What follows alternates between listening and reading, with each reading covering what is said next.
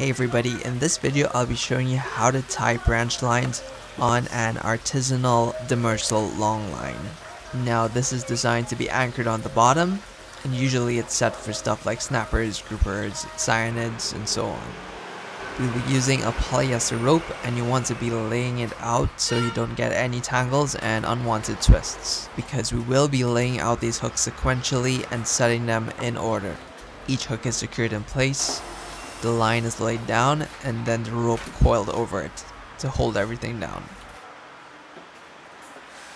And then you simply repeat the process until you have the desired amounts of hooks. So the style of hook that we have here is a Mustad 39960D, and it is crimped to about 4 feet of 300-pound monofilament.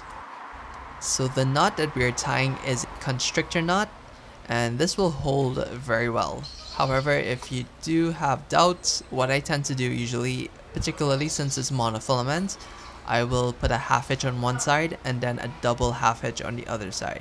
Once it's tightened down, it really isn't going anywhere. This type of gear is a really important tool if you're trying to map out species composition of a particular area. So this is a traditional design that's used by much smaller vessels as opposed to commercial longliners, because the clips that we're not using are very expensive. So we would just simply tie the branch lines onto your main line.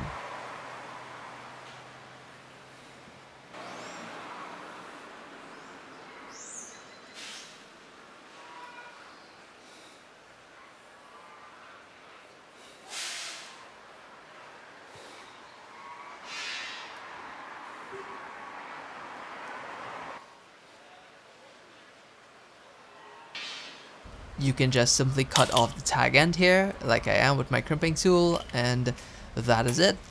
So when using a long line, use it sustainably, and happy fishing.